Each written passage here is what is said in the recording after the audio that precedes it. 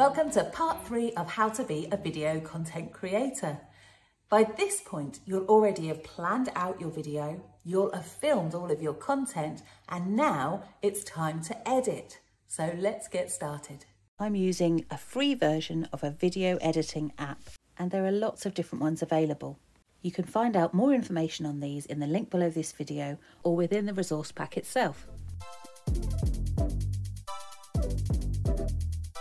Start by uploading your video. Just tap here and select the video that you want to upload, then tap the tick.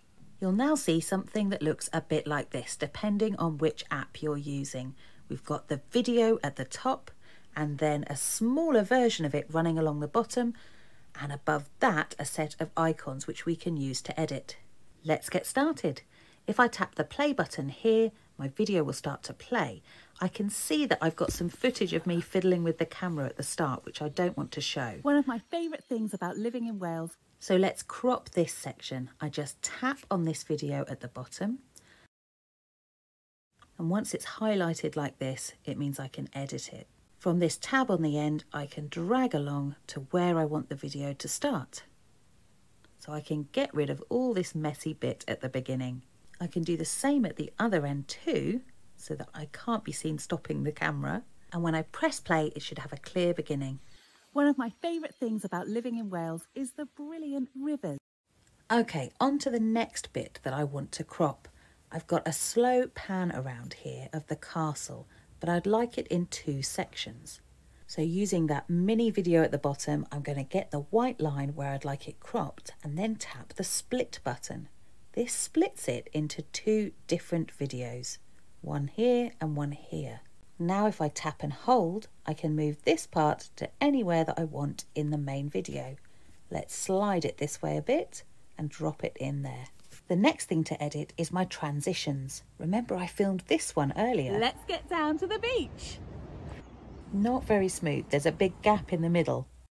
So let's get rid of the part of the video that I don't want to make a really good quick transition. So I'll tap the split button and you can see that that's divided it into 2 separate little videos, and then I can get rid of the one I don't want by pressing delete. Let's take a look. It's better, but in the second video I'm further away from the camera. No problem. I can use 2 fingers to drag this main video closer in, and let's take another look. Let's get down to the beach. Yeah, much better. Part of my footage here has a lot of background noise that I want to remove. This is really easy to do because most editing apps allow you to extract the audio and delete it. So I just highlight the section that I want to remove the audio of. Then I tap the volume button and it will bring up this display. Here's the button to extract the audio, and you can see it here in a separate box. I can then highlight that and delete it. I could at this point add some music or sound effects. Let's add some music. Every app will look slightly different, but you should have a few choices that are free to use. Let's try this one. Here's my music track in place.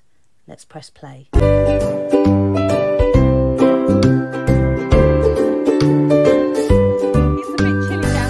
Okay, so I need the music to stop here when I start talking. So in the same way we did earlier when we edited the footage, we're going to edit the music track. Just select it and then tap the split button, delete the part you don't want. Let's check how this sounds now. It's a bit chilly down here at the beach, so it's time to... It's okay, but it stops quite abruptly, so I'm going to add a fade. Highlight that music again, then tap volume. Then I can use these 2 sliders at the bottom to fade in and fade the music out again. Right, let's see what it sounds like now.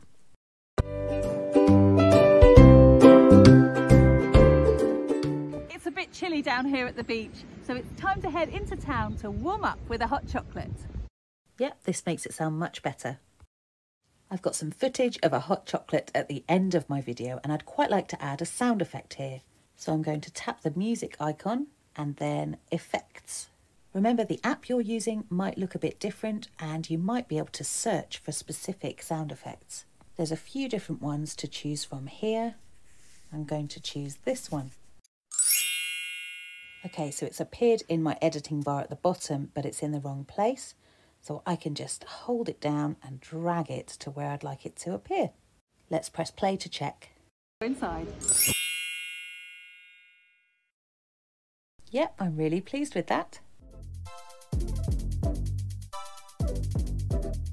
In this part of my video, I'd like to add a voiceover. So I'll start by tapping the music icon, and then I need to press record. It will give you a 3-second countdown to get ready to start your voiceover, record what you want to say, and then just press the tick at the end. I've recorded mine, so let's go back and have a listen to check it. Did you know this part of Wales is famous for making coracle boats? Okay, I'm happy with that, but if it hasn't gone to plan, you can just highlight that voiceover and delete it and try again. I'd like some text to appear on screen in this part of my video. Welcome to the beach. So I'm going to tap the text icon, which is this one here, and then I'll be able to type what I'd like to appear on the screen.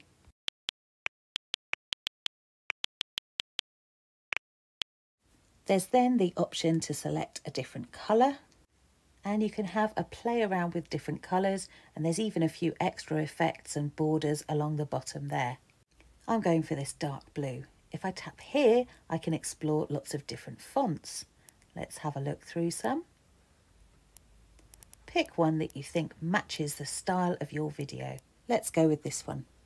We've also got the option to animate our text, and there's a few basic ones that are free to use. Select one you like, and then use the slider at the top to speed it up or slow it down. Once we've made our choices, we can then drag that text box and make it bigger or smaller. Let's press play and see what it looks like. Welcome to the beach.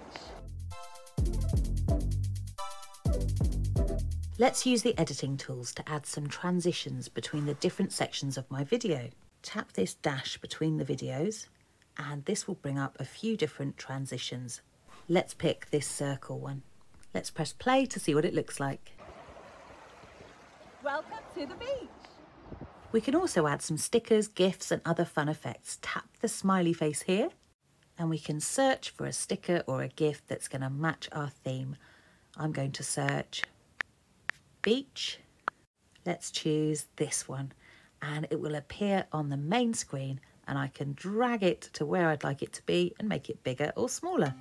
I've finished editing. It's nearly time to upload my video. When you upload it, you might be asked to add a thumbnail. Just like a book has a front cover, the thumbnail gives the title and maybe an idea of what the video is about.